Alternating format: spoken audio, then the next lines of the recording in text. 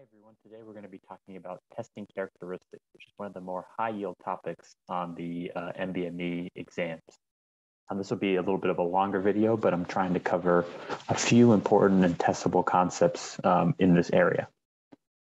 So most of these questions are going to start with a 2x2 table, such as the one in the upper left-hand corner, where they'll tell you there are 40 patients who have a positive test result. Among those, 25 have the disease.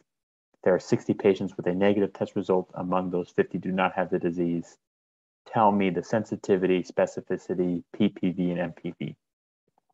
And for these, I really like to get down to the definitions and really think about what are we actually calculating for each of these quantities. And what I really think about is in terms of conditional probabilities. So thinking of these in terms of probability of X given Y. So this line in between means given. And importantly, if you think about it in this way, you could always come up with the proportion that you need to calculate because the numerator will be patients with both X and Y, whereas the denominator will be patients just with Y. And I'll show you what I mean. So the technical definition of sensitivity is that it is the probability of getting a positive test result given you have the disease. So looking at this table, it is a probability of getting a positive test result given you have the disease. So in this case, it would be 25 over 35. If we then think about specificity, specificity is the probability of getting a negative test result given you do not have the disease. So in this case, it would be 50 over 65.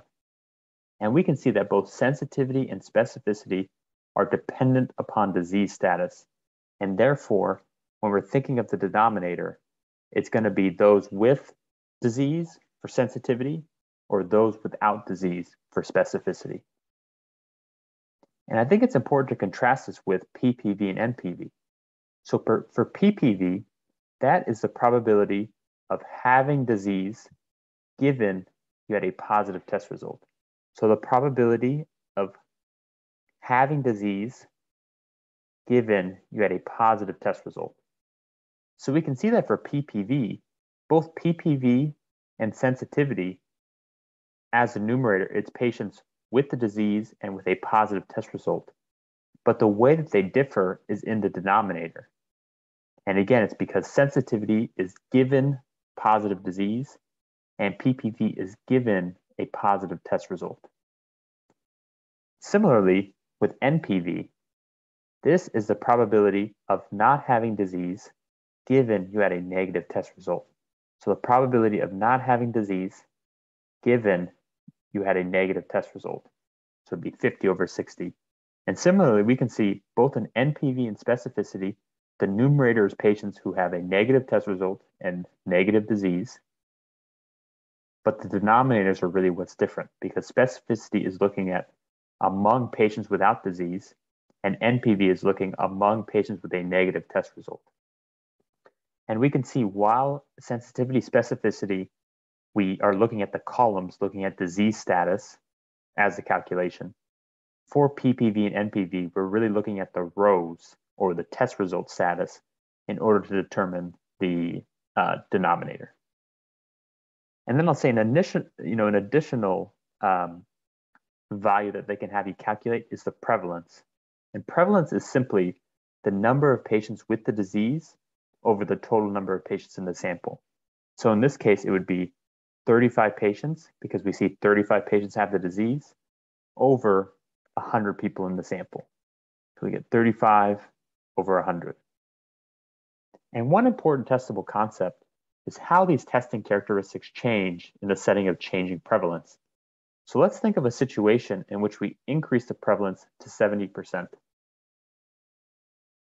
In that case, when we're filling out the 2x2 table, we know that 70 patients must have the disease because the prevalence is 70%, and therefore 30 patients must not have the disease, assuming a sample of 100. The important thing to remember here is that sensitivity and specificity are inherent to disease status. And therefore, when we're changing the prevalence, we're not going to change the number of patients who get a positive or negative test result among those with disease or without disease. What we're really changing is the number of patients with different test results. And therefore, we can see that when we change the prevalence, the sensitivity and specificity stay the same, and the only things that change are Ppv and Npv. And we can see by these calculations, again, Ppv, probability of having disease given you had a positive test result, so 50 over 57, and negative predictive value being probability of not having disease given you had a negative test result, being 23 over 43, we can see relative to the values that we calculate up above with a prevalence of 35%, we can see that positive predictive value went up, negative predictive value went down.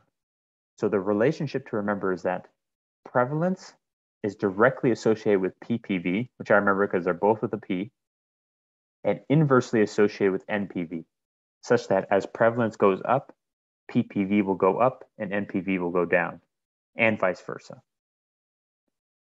The last concept that I want to talk about is thinking about how we use sensitivity and specificity and how they relate to Ppv and Npv. So if we were to redraw our 2x2 table, and instead of putting numbers, actually just put in labels, we would say the upper left hand is our true positives, patients who have the disease and had a positive test result. The upper right hand would be false positives, patients who had a positive test result but in fact do not have the disease.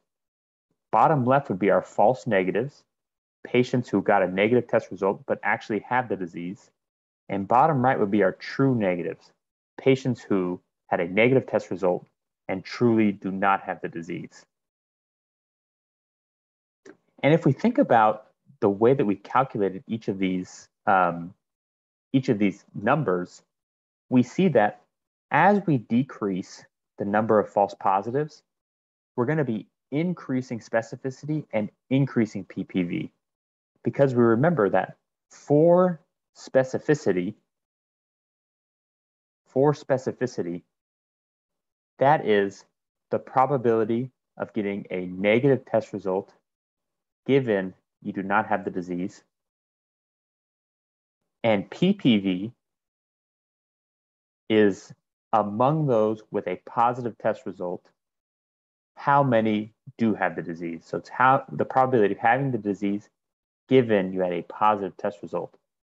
So we can see in both of these cases, as the false positive rate goes down, specificity and Ppv will go up. So it's important to remember that specificity and Ppv will track with one another. And I always remember that because specificity has a P and Ppv obviously starts with P. And one important feature that ties into a commonly tested concept is that higher specificity implies a lower relative proportion of false positives. And that's why we use high specificity tests in order to rule in or confirm disease.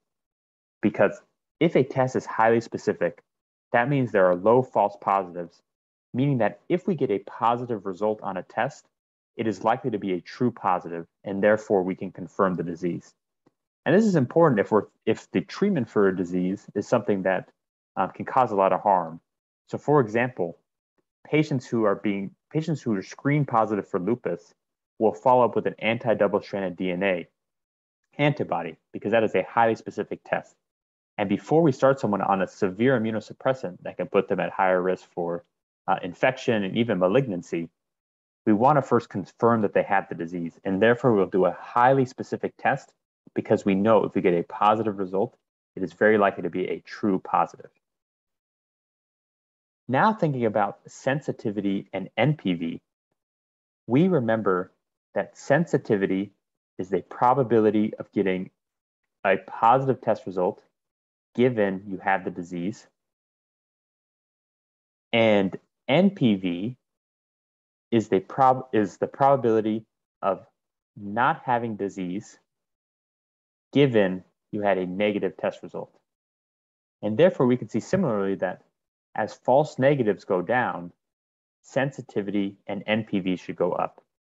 And again, this is why we look for highly sensitive tests to rule out disease, such as with screening, screening interventions. And it's because if we are using a highly sensitive test and get a negative result, because we know false negatives must be low, we can trust that the negative is a true negative.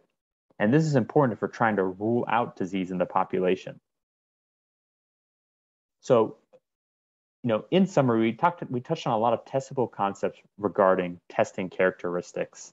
Again, this is a little bit of a longer video, but hopefully it covered some important concepts. And I really implore you to take a look at some of the practice questions following this video to make sure that you really understand these concepts and to apply them in a way similar to how you'll see them on the NBME exam. Thank you and good luck.